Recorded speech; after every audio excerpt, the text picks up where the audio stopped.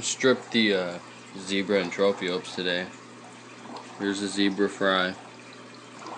Counted about 21.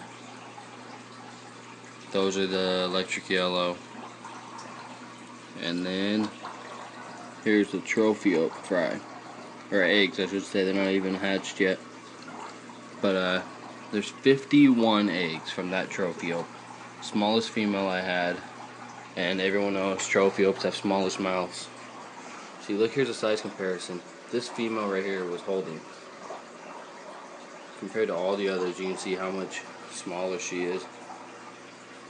But 51 eggs, I was quite surprised.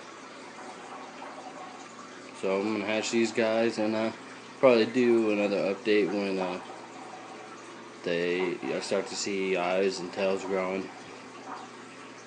I did a quick little rescape just so I could catch them and stuff. But that's about it. Alright, thanks for watching.